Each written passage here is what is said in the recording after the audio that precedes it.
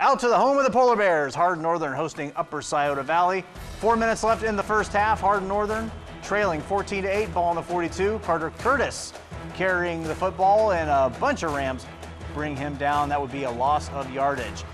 Next play, second and long. Ball on the 42. Nolan Hobson looking downfield to Xander Wilson. Makes the catch, hangs on to it.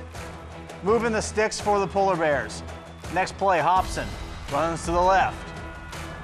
Runs to the right, back to the left, buys time,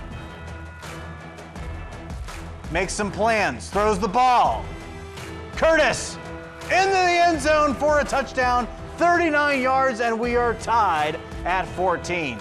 First down Rams, ball in the 34. Maddox Underwood with the handoff, then takes off for the catch.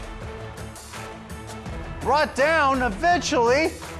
Pushed out around the 13-yard line. Then 2 plays later, ball in the 6.